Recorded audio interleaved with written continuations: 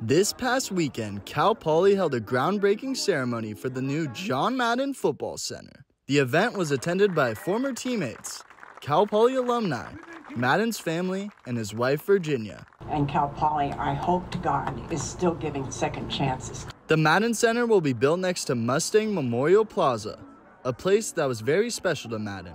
The plaza immortalizes Madden's teammates who passed away in the 1960 plane crash.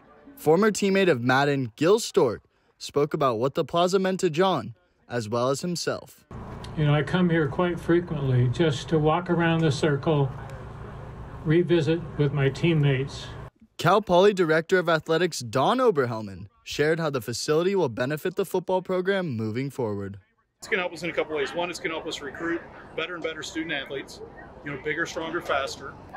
It's a place that they'll hang out. It's a place that they've got time between classes. They'll stay in there, get some food, maybe study a little bit. They'll train. They'll be in the weight room, the sports medicine area, the hydrotherapy areas. I think it's just going to make us better athletes. The $30 million facility is planned to be completed by 2024, and football head coach Paul Wolf thinks the center points the program in the right direction. And it doesn't necessarily do anything for our team this next year, but I think it does tell our players there's a huge commitment and there's a lot of pride in that. The facility will include a locker room, Hall of Champions, strength and conditioning facilities, coaches' offices, and much more. The center will immortalize John Madden, as well as celebrate the history of Cal Poly football.